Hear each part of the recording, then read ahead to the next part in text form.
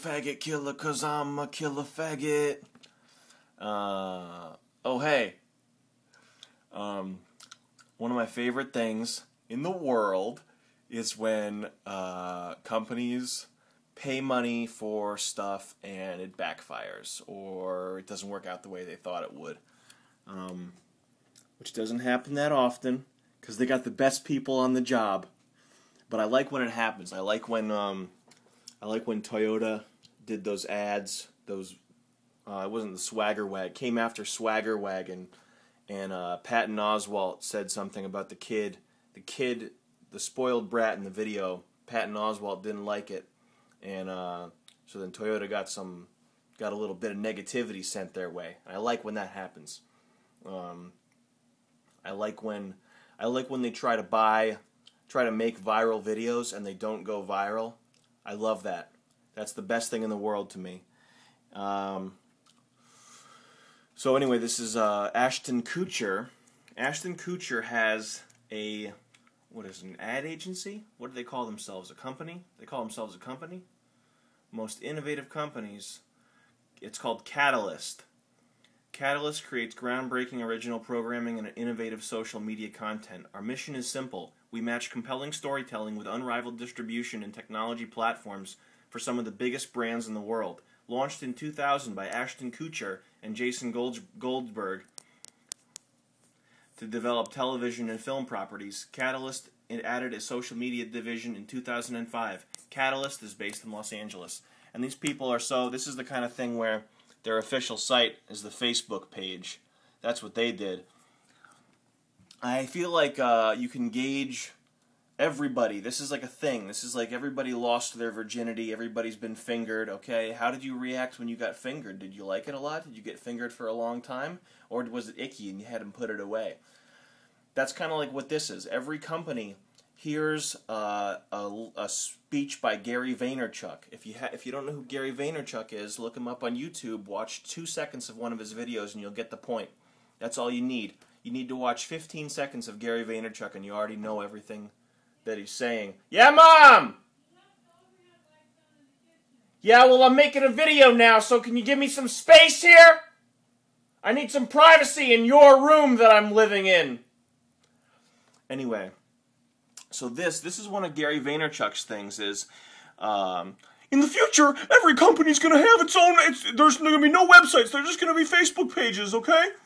And I mean, yeah, there's probably a lot of truth to that, but still, I mean, the fact that you pointed it out, I don't know, I like it, it's funny to me, it's cute. And these people bought into it hard. And that's what I was talking about virgins, is every company, there's some way you can gauge something based on how hard they buy into Gary Vaynerchuk's whole spiel, okay? So if for example, Pepsi started a Facebook page, but they didn't make it their main page, so they kind of like bought into it a little bit, but they're kind of old school, like they keep it old school. But a company like Catalyst, where they make their main website the Facebook page, and every employee's got a Twitter, and everybody's got a MySpace account, and you have to go on there all the time. And our company doesn't have email anymore. We just use MySpace. That's somebody who bought into Gary Vaynerchuk's whole thing real hard. Anyway, so Ashton Kutcher is a fucking loser, and I like this video because it's an example of what I like the most in life, which is when companies screw up or they don't get what they want, they don't get what they paid for. As Don King said, you don't always get what you paid for, but you always pay for what you get.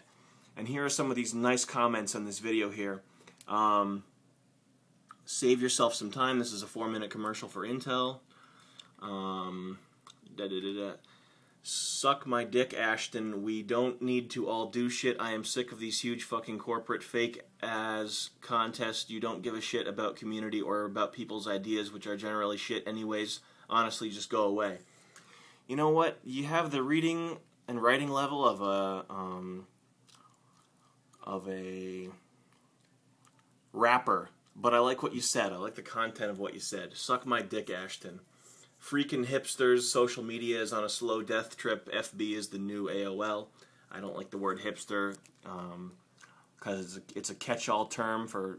You need to be more specific when you're insulting somebody. You can't just say, Oh, he's blah, blah, blah. You gotta cut him down. Anyway, I don't want to look at the rest of the comments, but I'm sure there are some bad ones in there.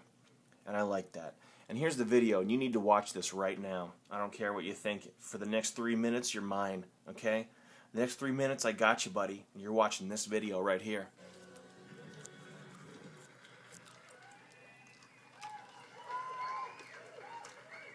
We came up with an idea around the notion of a jam session. And our idea was, what if we bring really ridiculously gifted people together and process those ideas with a goal at the end and have an output, right? We're entering into a new age because of what Intel has provided with this processor and because of the tools with which we consume media, where we need to start dreaming bigger. We're storytellers, right? Like our essence is we're storytellers. And along comes this whole new medium that we can tell stories in.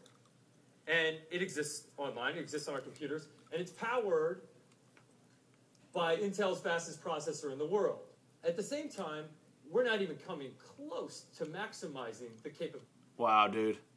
I love all these words he's throwing around. The word storytelling, for anybody who's, if you're not a creative and you're watching this out there, the word storytelling is like a word you can use anytime you need anything ever. For example, if you get caught sharking girls on the subway or taking upskirt shots with the camera, you just tell people you were storytelling.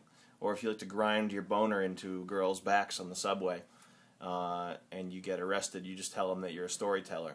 Or if you need to get hired, or if you need to make a video, you just say storytelling. And it's like storytelling is like this magic word you can just throw on anything, and all of a sudden everything's cool and it's all better because you're a storyteller. And I love that. I love that that's a thing. And also, he must have some big old balls getting up there. That line, I felt a hot flash. I felt my skin turn red when he said, we're living in the age of the fastest change around because of Intel's new processor. Oh! I'm dying inside. Of that chip.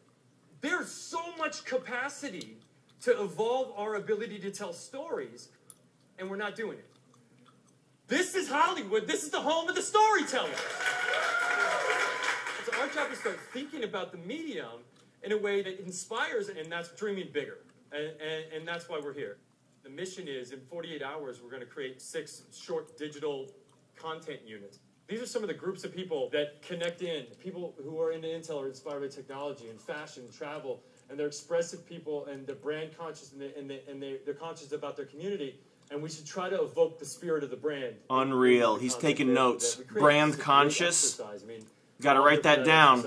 And maybe to win the grand prize at the end for having the video that the most people believe in.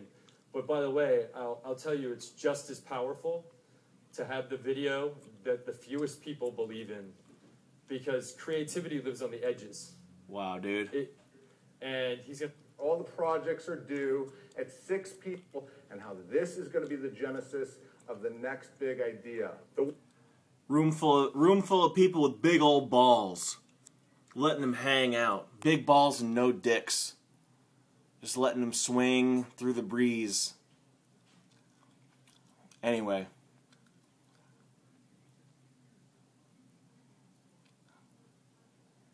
Jesus Christ. What inspires you?